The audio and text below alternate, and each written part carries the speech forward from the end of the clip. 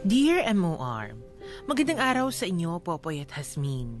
Itago niyo na lang ako sa pangalang Marisa, 52 years old at may maliit na kainan dito sa Quezon City. Matagal na akong avid listener ng MOR, simula pa nung DWRR pa lang kayo. Matagal ko na ring binalak na magsulat sa inyong programa, pero hindi lang ako makaipon ng sapat na lakas na loob. Actually, walang ibang tao ang nakakaalam na sumulat ako sa inyo. Pero ngayon ay handang-handa na akong magbahagi ng aking kwento.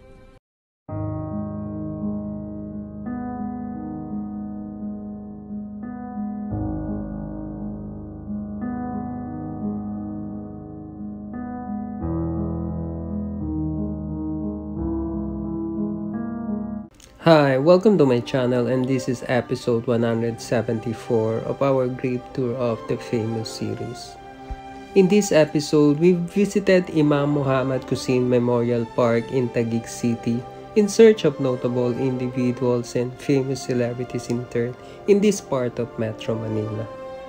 Imam Mohd Kusin Memorial Park is a Muslim cemetery located within the Muslim community of Maharlika village at Upper Bicutan in Taguig, which is about 11 kilometers south of Bonifacio Global City. Come, join us to remember, celebrate the life, and visit the final resting place of an FM radio DJ that had gone too soon. Located at the eastern side of the cemetery, we found the final resting place of DJ Jasmin.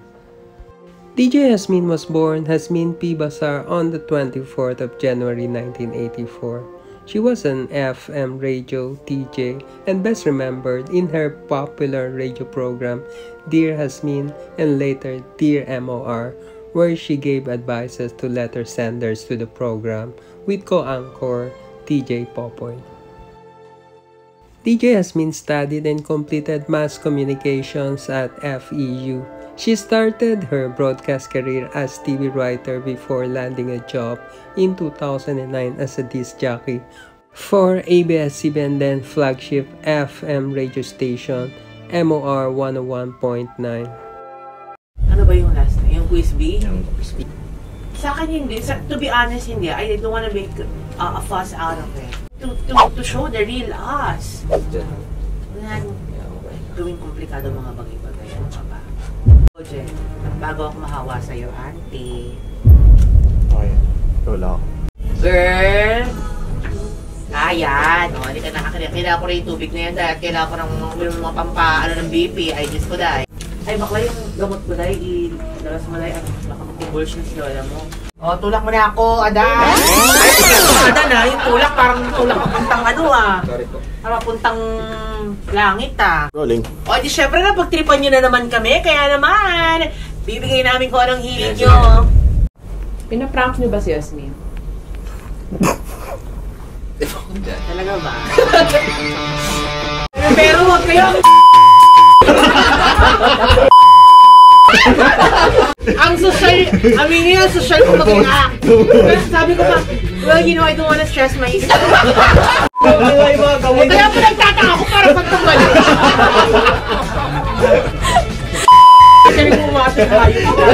In February 2018, DJ Jasmin first shared with her listeners about her health condition related to kidney and her dialysis treatment.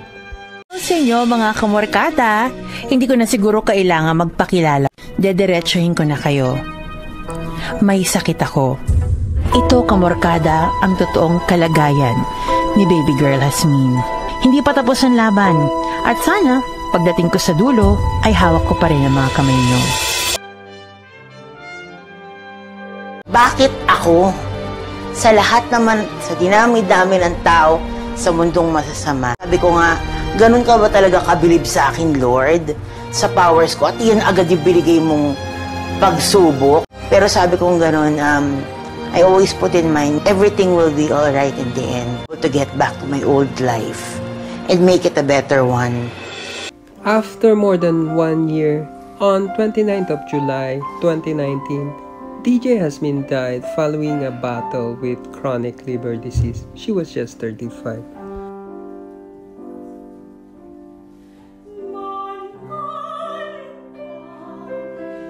In the next episode, we will post the video of our recent visit of Manila North Cemetery and libingan ng mga bayaning Taguig. Later in this channel, we will also post more Gravetour videos including Manila Memorial Park and Loyola Memorial Park in Parañaque. Thanks for watching. Please do subscribe if you like my channel. See you in our next Gravetour of the famous episodes.